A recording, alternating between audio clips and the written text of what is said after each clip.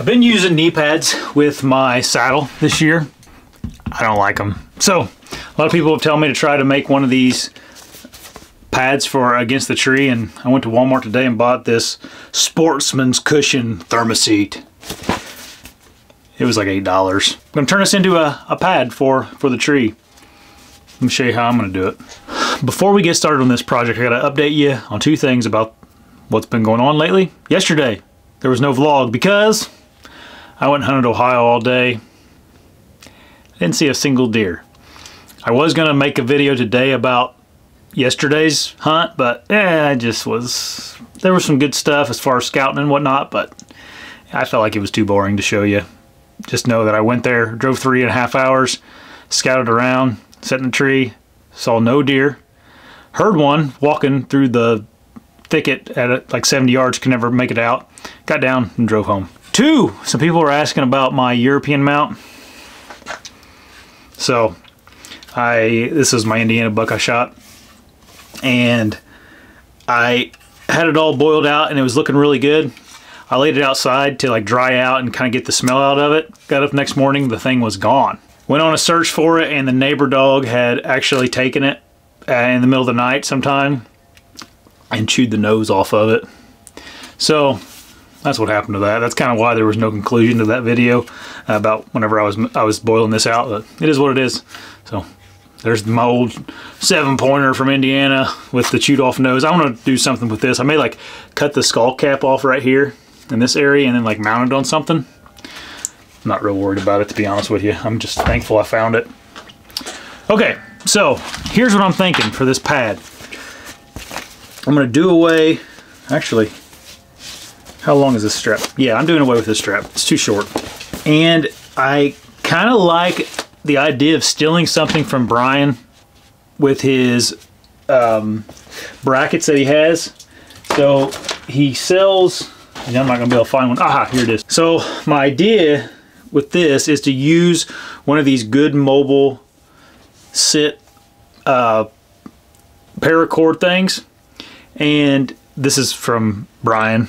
A good sit mobile. I'm sorry, Brian, but these are typically used for these brackets that you've heard me probably talk to exhaustion about. But I'm thinking about running this through this pad and then using this to go around the tree. I think that would work really good, actually. That would go around the tree and then connect into this the little G, I call it the G connector, and I can pull this tight, and then I'd have a pad. I'd have like a proper, yeah, I think that'll work good. I may take this Prusik off of here and just make this a little bit bigger, because I don't know if that's, I mean, that's pretty big of a loop, but I feel like I could just go ahead and make it bigger and it'd be fine and dandy too. I got some 550 cord. Oh, it's right here, right in front of me. So I don't know how long it should be. That's probably long enough. Also got to pay attention to the time because I got a dentist appointment. They filled my teeth a couple weeks ago, and golly, dude, it still hurts so bad. I've been getting like bad headaches from it, and something's not right with it, so I got to go back and get it checked. Not really looking forward to it. Sucks. Okay. Now the pad. I don't know if I need this much knee space, so I may just cut like the top of this off, like right through here, and then the bottom of it off. I don't know, because I want it to fit in my pack. I want it to fit in a specific area in my pack. So let's go get my pack real quick. This little section right here, like that, like your water bladder would go in. So yeah, I'm gonna measure that. I think it's 9 inches, and this thing is 13 inches. So what does that mean? I got 4 inches. I take 2 inches off on each side. 2 inches off on each side. let's go cut this properly so it's nice and square. Something else I don't like about the knee pads is they're kind of bulky inside your packs and stuff. They take up a lot of room, whereas this, you can slip down, you know, in the corners there, or one of your little side pockets, and it's not taking up a whole bunch of space. This is probably overkill for cutting this, but I want it to be kind of, I want it to fit in there perfectly, so that's what I'm using. Okay.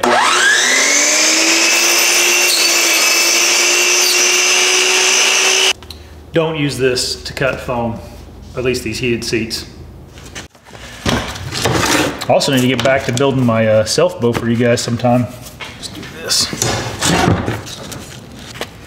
Dude, everything I have is dull right now. And I think I'm just gonna cheat down here a little bit because my saw kind of screwed up my straight edge up there.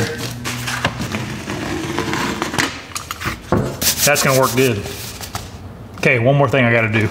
Okay, making sure it fits down this little pocket. Perfect. Okay, so now the key to make this thing great, stealth strips. You know what? I don't know what camel pattern this is. I just had this stuff in my drawer.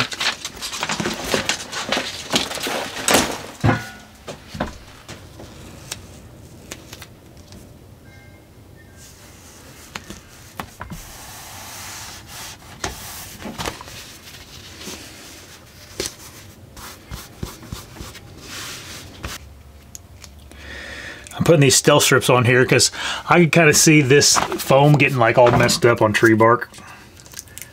Funny, I don't know if it's funny, it's a story. Lou started Stealth Outdoors with a product called, I think it was called the Bark Silencer. Kind of what this is going to be. Bringing back the Bark Silencer, Lou. Little tip that works pretty good with the stealth strips. If you got to like cut holes in something, like on like the bee sticks or something that has all the holes in it, you can use a wood burner, which is one of these little heat things, or a soldering iron or something like that gets real hot.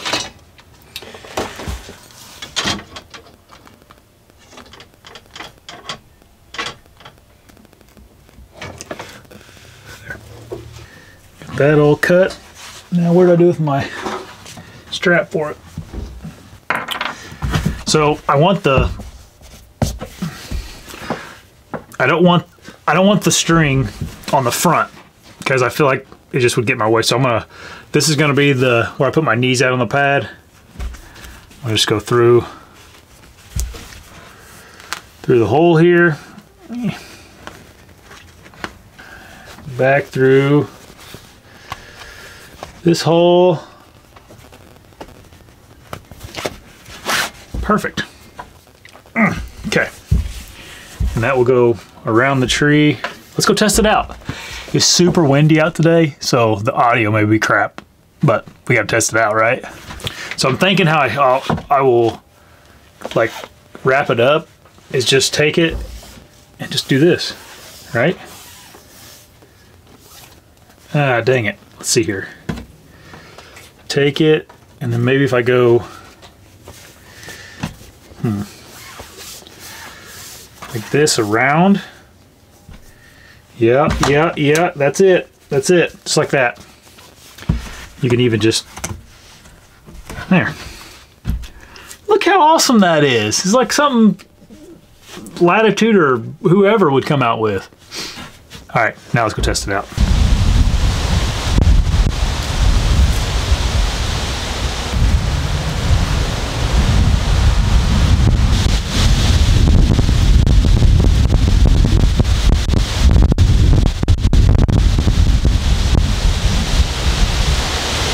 There you go. In my opinion, the perfect pad for your knees, your saddle hunt. I don't know if it's the perfect one, but it's the best I got at the moment. Just finishing editing this vlog, and I wanted to let you guys know that over on the ASIO Gear YouTube channel, I was on Whitetail Cribs on Saturday. The link to that video is up here, and it's also in the description below. Go check that out if you're interested in it. It's pretty cool. It's the reason that I didn't really want to film all my deer you guys have requested me to like tell stories about my deer and show them my deer. I was like, that's coming out, and I wanted that to be kind of a thing that you guys could go to and watch. See you tomorrow on another vlog.